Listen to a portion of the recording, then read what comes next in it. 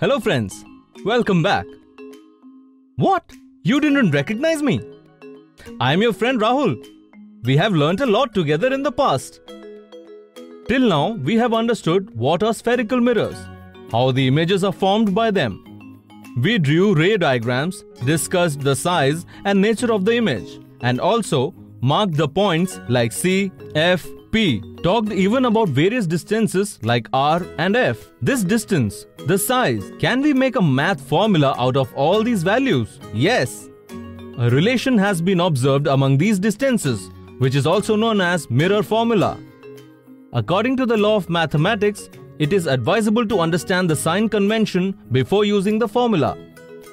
According to the new Cartesian sign convention, it is necessary for us to know 5 rules. 1.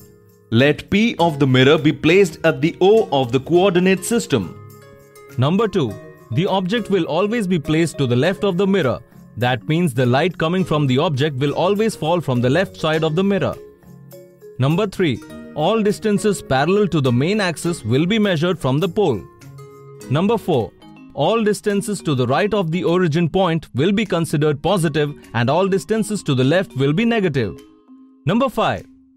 The distances perpendicular to and above the main axis will be positive and the distances below will be negative. The distance of the object from the pole is known as the object distance and the distance of the image is known as image distance, is represented by the symbol U and V. If focal distance is represented by F, then the relation of these 3 quantities is known as mirror formula. This formula is valid for all types of spherical mirrors. Only the new Cartesian sign convention needs to be taken care of. The object distance will always be negative as the object is placed to the left of the mirror.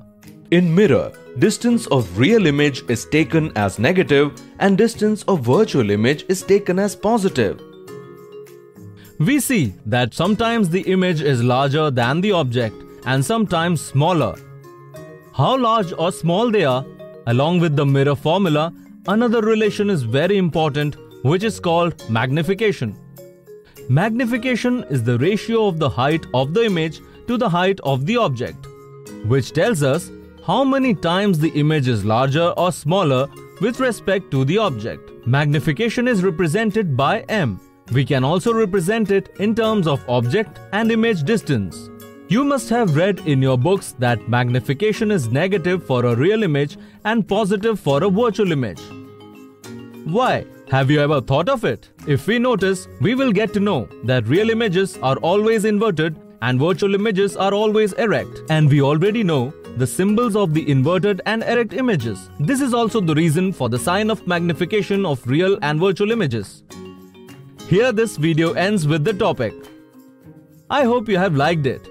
Now I'll have to leave as I need to go to my friend Aisha to discuss the next topic for the video. So see you in the next video. Bye. Take care.